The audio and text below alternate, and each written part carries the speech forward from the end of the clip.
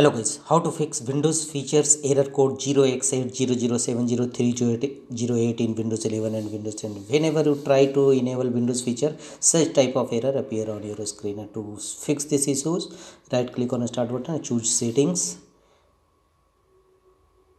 Go to Windows Update and install Windows latest update if any update available, and if not available, click on check for updates and download and install Windows latest update.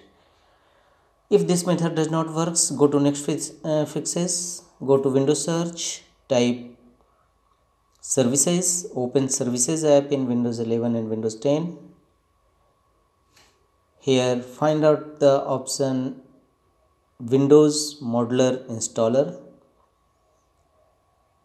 Right click on it and choose start button option. Thereafter apply a double click on it, and under a startup type section select automatic from the drop down menu. Click on apply and then OK.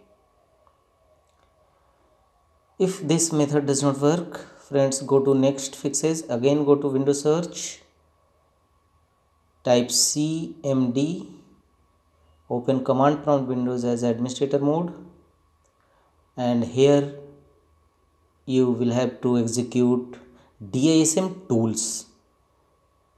There are three commands of DISM tools. DISM command with check health options.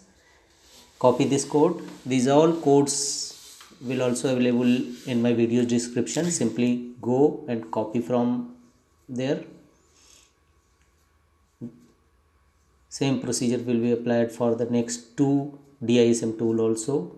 DISM command with scan health option and restore health option. This will